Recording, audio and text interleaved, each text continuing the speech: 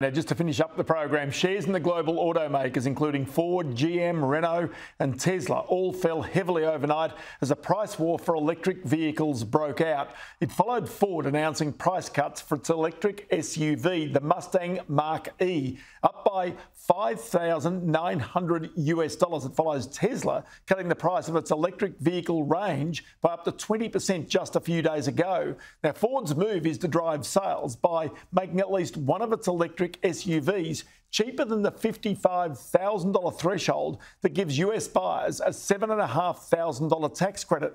Ford wants to almost double production of the Mach-E to more than 130,000 vehicles this year, and is also seeking a production rate of up to 270,000 vehicles a year by the end of 2023. It's going to be a big fight, there's no doubt. So that is it for today's program. Business Now returns tomorrow afternoon, and don't forget you can find all the latest business and finance news right here on Sky News and via our website skynews.com.au.